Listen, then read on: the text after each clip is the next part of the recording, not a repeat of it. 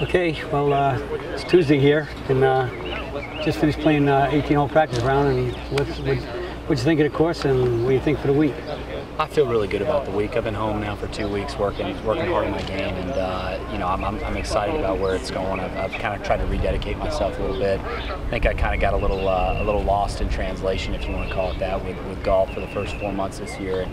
So I'm trying to get rededicated, but the golf course is in perfect shape, and obviously this is home for me, being in Hilton Head, and you know, I've played this golf course many times. It's just a matter of getting things going. Obviously it's real tight out there, small greens, so you really need to hit the ball well this week. And like I said, I've been home working hard, so I'm hoping for some good things. Yeah, we shot a lot of stuff out there, and I kept commenting about how it isn't just good enough to hit the part of the fairway. You got to be on the right part. Yes. Because there's trees always hanging out. I mean, there's got to be at least 6 greens out here with trees overhanging the greens, which then make a difficult shot to the green because you got to you know, get it right between the trees or hit over corners of them.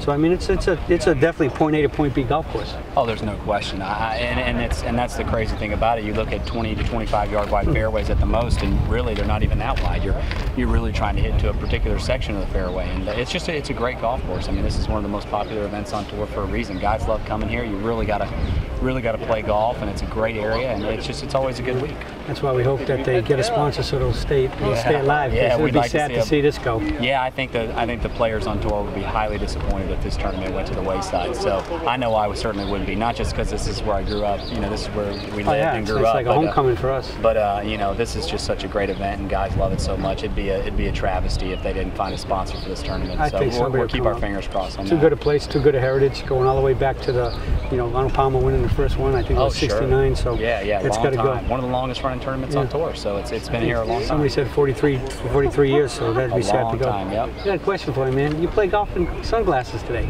Yeah, you know, it's pretty bright. It's pretty bright out here. I just you know, just trying it out, see how it goes. But you know, it's today. It's obviously as pretty of a day as we've seen all year on tour. So with the sun being this bright, it's you know, there's a lot of green grass out there. It's shiny out there. You know, all the optometrists say, and Dr. Larry told us that we talked about it. He said it's good. You're on the sun as much as we are. You need these to, especially when you get older, to hopefully avoid cataracts. Well, you know, obviously any optometrist will tell you that. For me, it's always been a comfort issue, and I'm trying to get more comfortable with it. I'd like to wear sunglasses. It's kind of been an issue for me for years, and you know, obviously I know it'd be better for me to wear them, so I'm going to try and get into it a little bit. I've always said just the fact that if you're not squinting and your eyes are more open, you have to be seeing better than having a squint looking out there. So, and it's healthy better, as Dr. Lambert says, and all the optometrists, as you said, it helps you avoid those cataracts. So for all of you out there, if you haven't tried it, you need to start trying to play with sunglasses because it's the healthier thing to do. Oh, absolutely, no question about it. So did it work pretty good today? Yeah, I mean, I felt okay with it. For me, like I said, it's been a comfort issue. I just never really have gotten comfortable with it, but I'm trying, so we'll see how it goes. Great. All right. Well, Deej, good luck this weekend. Thanks, Dad. We'll catch up. We'll get to see you guys later. Okay. See y'all.